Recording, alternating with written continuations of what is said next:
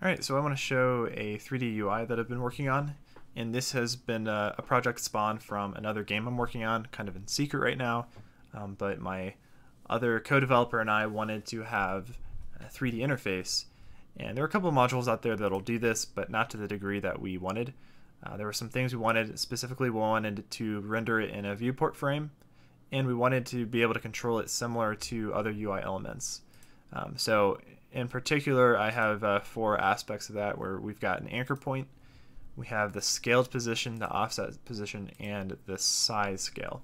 Now the reason there's a size scale, not one of those U-dime 2 things, or however you say it, is because it's a model, so you don't necessarily want to stretch it or skew it in any way.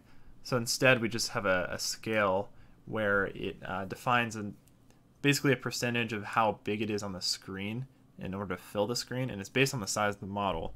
So right now I have it at 0.5, so 50% fill. But if I put it to 1, you'd see it would fill up the whole screen there.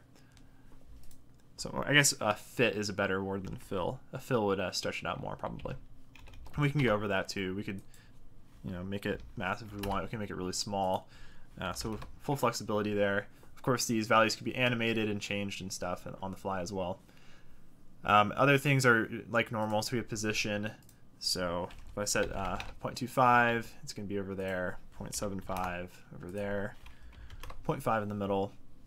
Now if I want to anchor it in the bottom left, for instance, I can set the anchor points to, so I can set the anchor point to 0, 1, and then change the position like so.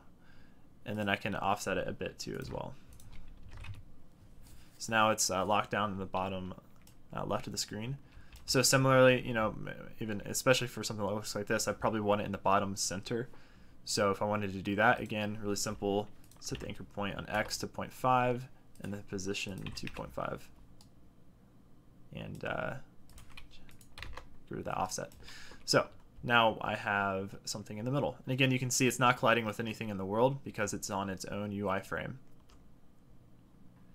And I think that's about it. Again, these values can be changed and animated if we wanted to, so we could add some little camera shake to it if we wanted to, for instance.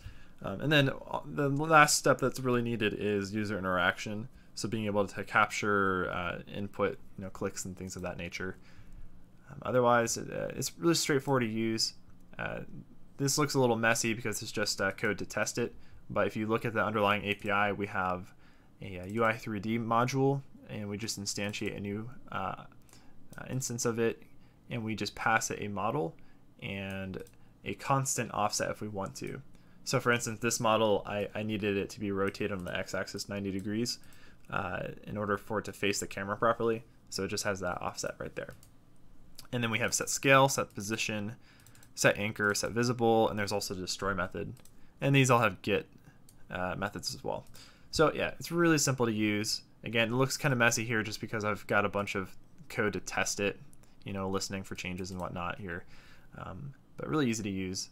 I'm pretty happy with it so far. It performs well. It only updates when it's the technical term we use is dirty, so when it's in a position where it needs to be updated, it's not going to constantly render on screen if it doesn't actually need to be.